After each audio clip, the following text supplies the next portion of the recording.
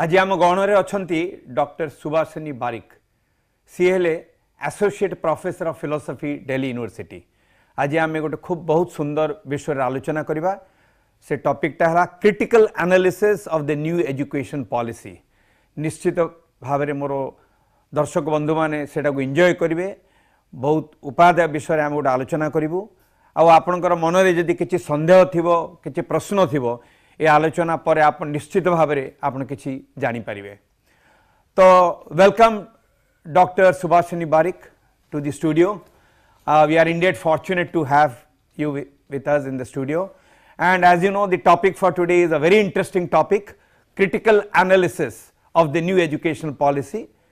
Now the first question is, what was your immediate response after going through the new education policy? Namaskar. Thank you all so much for making me so honored by inviting me for this interview. Of course, new education policy, which is the National Education Policy 2020, is very encouraging, because if we go by the policy document, we will see many kind of positive optimistic changes are promoted for making our society a uplifting one, and also to relate our society with the outside world. So, it is very encouraging, sir. Wonderful, great. Could you please highlight the major features of this new education policy, because I am sure the viewers will be very much interested to know the salient features, you know. Would you please dilate on that? Yes. If I coming directly to National Education Policy 2020, it is, of course, it is highlighting the education, overall education of the mass.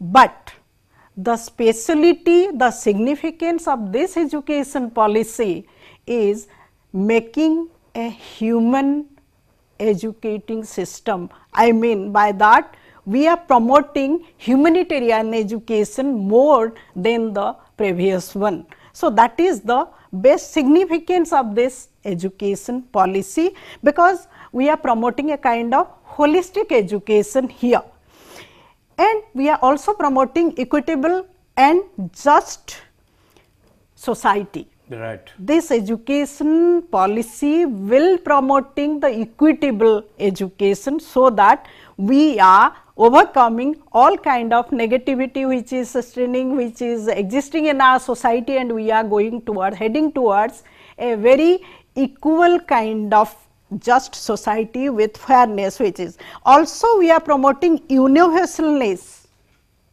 but because here we are also have our features for foreign education system. So, universal education is also being promoted, and most importantly, we are promoting enlightened Indians at a global platform. Great. So, these are, though very few, because we cannot highlight all the things, but to be very specific, these are few very important aspects of the policy NEP 2020, because in this platform, in this policy, we are promoting or building Indian knowledge system, which is most important. We are also giving importance to regional languages, which are being deprived earlier, and we are also implementing multidisciplinarity during this education system. Earlier we were accessing a specific education, but right now we can, though we are promoting, though we have three different kind of streams, arts, humanity, commerce and science, but here, like the foreign university, we are promoting multidisciplinarity in this system. Also, we are promoting the online and digitized education, e-learning modes also being promoted by making MOOCs, sewing system, which are already available in our education system. So, and finally, also we are promoting the quality research in this policy. Yeah, quality research is also absolutely very important. Yes, Yeah, definitely. yes, which is required, which is required. Absolutely. Now, I would just like to ask you one thing. In your opinion, what do you think this new education policy will benefit, be supportive to the students at large? Yes. I am talking of student at large. I am not talking to a specific or type of students, and I am talking in general. How it will benefit the students at large. See, if we look at the policy document, we could see the document is student friendly. Why?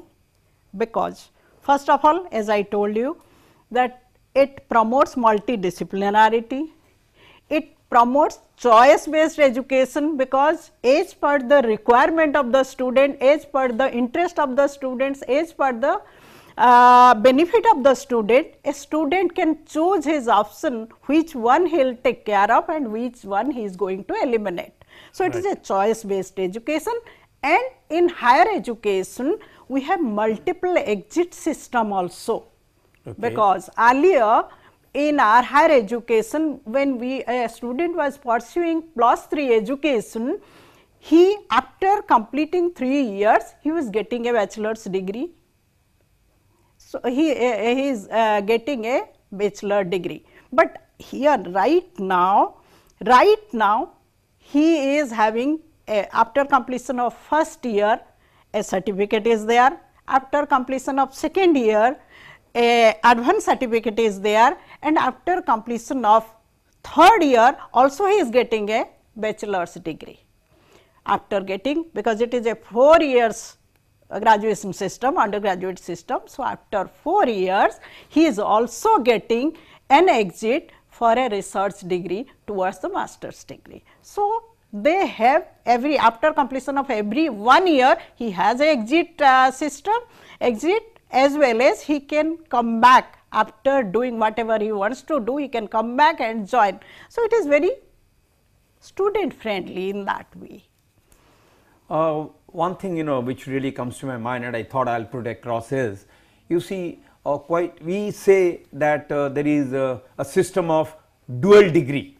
Like for example, you are pursuing a particular area and you can go to another area also.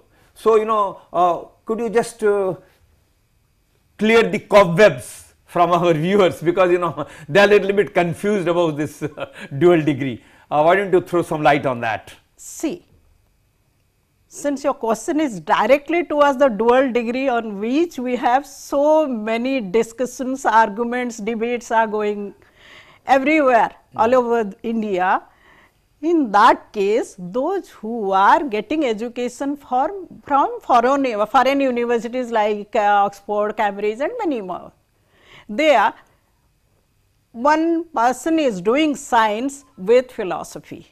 That means science as well as humanity. Right. But in India, so far till today, we do not have a formal degree with a humanities subject as well as a science degree. It is not possible, but here if we are promoting, if we are going by the NEP 2020, then a student is having a scope of getting a science degree along with his choiceable subjects from humanity as well as from commerce also. Accounting one can do with a physics honors. A science student can pursue, a chemistry honors student can have a degree with philosophy or psychology or sociology or statistics. So, I mean the knowledge will be exposed, the student is getting a exposure as well as getting a grounding to, both in science and also in humanity. Yes, to explore all kind of social upcomings. Right. That is the thing. Now, when we talk of the new education policy, one thing you must have seen, like for example, words are there and there is another alternative to words, that is the spirit of the education policy. Now, let us discuss about the spirit of the education policy. How would you tell our viewers about the spirit of the education policy, where it is directed towards? Sir, it is a very dynamic question, I must say, because when spirit is concerned with the motive of the policy maker, the spirit comes to the platform, and then that spirit is converted into words, which is the document in front of us. So, I think if I go by the spirit of the policy makers, then it seems very encouraging. But the most important aspect is action, because unless and until the thought, that is the spirit, as you told me, the words, what says, what is reflected in the policy document, and the action, how we are implementing it, are balanced, then I think the motive will be maximized, or we are getting fulfilled our motive. But if spirit and words are parallel, but action is under question mark, then the entire things are confusing, dilemmatic, and under question mark. So, here the action plan we need to see, because under the hidden platform, what is the spirit? We are only going by the policy documents. Right. We are not looking for what is the spirit, because we genuinely take it for granted what the document says. If we are going by the document, then of course, I have my assumption for the Indian, the real Indians, I must say, because in India also right now we have, this year we are celebrating 75th years of our independence, and still we are struggling with many grey areas of India, where people are being exploited. Even in Delhi, I am in Delhi, I know how people are being exploited, corruptions are there, exploitations are there, but in rural India, poverty, lack of education, lack of access to many basic amenities is still there, and people are struggling for their livelihood. We cannot just eliminate these aspects. So, do you think, what you very rightly said, do you think we will be able to, narrow down this communication gap in some way or the other, to some extent at least? Sir, in this case, we need to take care of, I am not saying the policy document is very encouraging, and definitely we are going to achieve a height if we are following the NEP, but we need to take care of the grey areas of India, right, because India is the rural India. Absolutely. India is known for village India, the country for villages. So, that part need to be well taken care of. That is my intention. Oh, great, great. Now, one little thing, I would just like to ask you, when they are, talking about the new educational policy, you must have seen, lot of things have come into the picture. Do you think, they are following some particular, education policies, pertaining to the West and trying to implement in or execute in India? Do you think something of that is going on? See, if we, here I said, since from the beginning I said that we are not only confining to India, rather we are exposing ourselves to the world. We are making a stand at global platform by following NEP. But for that, we have to be accessible as per the foreign requirement.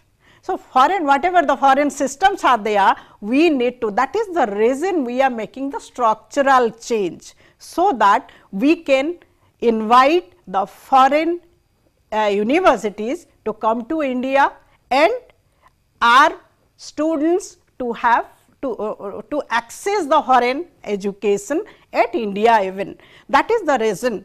In a way, we are following that. That is nothing wrong in it, but how much student can have that access? How much student can avail that? Yeah, that's a big question. Yeah, that's that a big is question. a question. That is a question. It depends on the implementation. That is what I am stressing on, because implementation has to be very, very particular, and implementation has to be very, very specific. We need to take care of that aspect, because a uniform standard can never be possible so far as our standard of class and caste are concerned, and we are already distributed so far as class and caste are concerned. Added to that, I think I should also ask you, many students, they are very much interested to have their education, say in Australia, in US, in different places like in UK.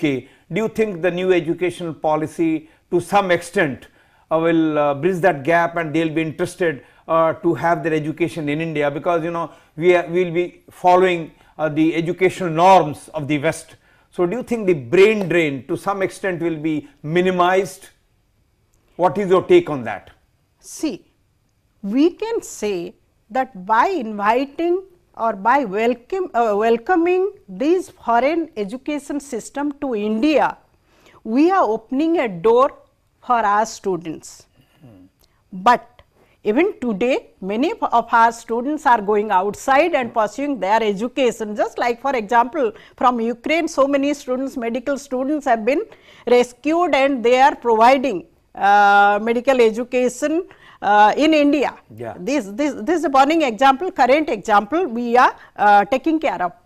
This aspect was there, but NEP is taking care of making available this foreign education system to our normal common people. That is the reason NEP is, I think that is what NEP is planning to do.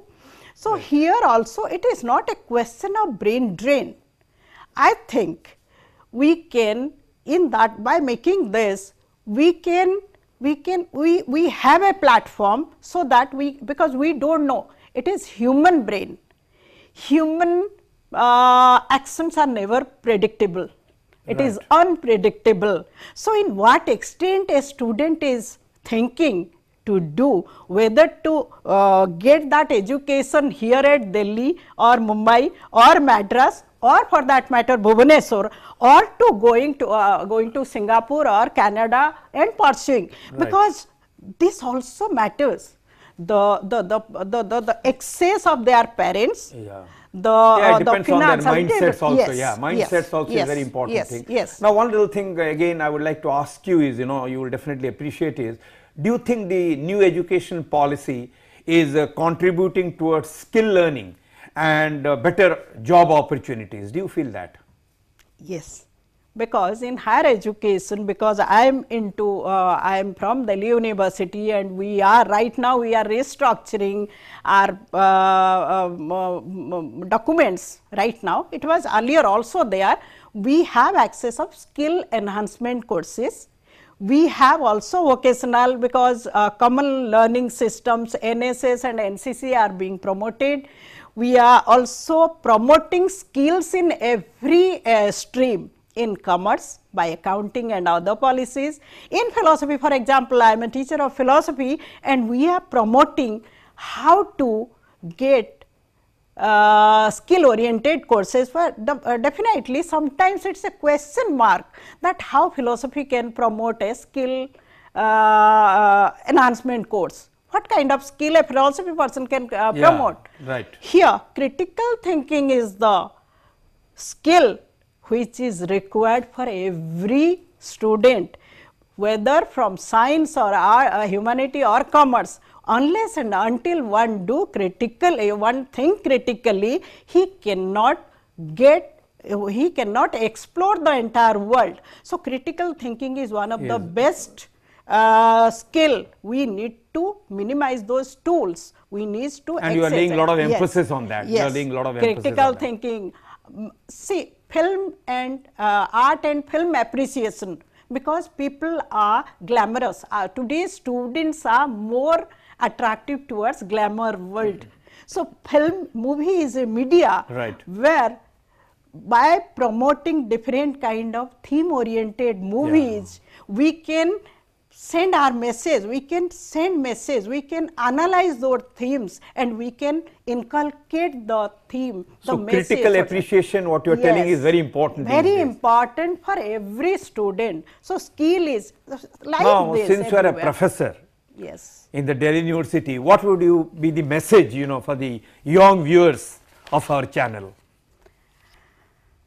See, sir, before being a professor, before being an educator, I am an Odia. And what kind of Odia? I am a Odia, I am from a middle class family. I have pursued my education from a small Odia medium school. And now I am established in one of the premium institute, Delhi University. So my message would be, I have gone through the entire national education policy. So my message will be that, see, every policy or every document has its ifs and buts, but it has its agenda as well, which is optimistic, which is very positive, very encouraging. So just ignore the negativity and focus on the positivity.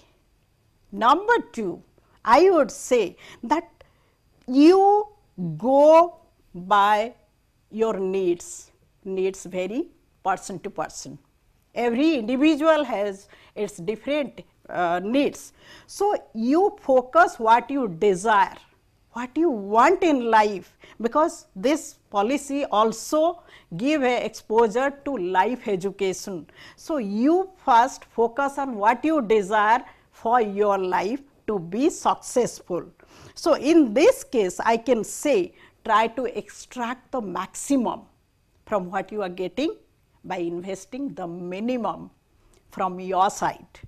And also I will say, try to be a real human being, because it's human making education is being promoted here, not a money making education, because by making money you are going to spoil your present, and once you are spoiling your present means you are adding stress and welcoming ill health.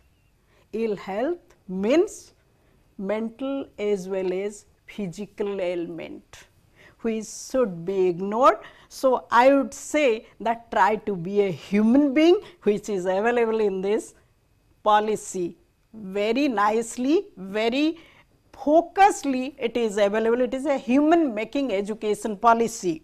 So what you are telling, actually your focus, what I understand is, you should try to explore what is desired by you and what is desirable by you. You see, these two words are very, very important. I think they will definitely create some impact, particularly on our, you know, young viewers today. So दर्शक बंधु बहुत बहुत धन्यवाद. आज आपनकर जो आलोचना आपण माने आम साथी रहीकि शुणिले निश्चित भाव में आपण मान अत्यंत भल लगी मैडम को बहुत धन्यवाद दूची जे से बहुमूल्य तांकर समय बाहर करी दिल्ली रु आसिकरी आम गहण आम स्टूडियो आसिकरी आम साथ आलोचना कले. बहुत बहुत धन्यवाद. Thank you so much, sir. Thank you so much by inviting me and making me so privileged by being here. Thank you so much.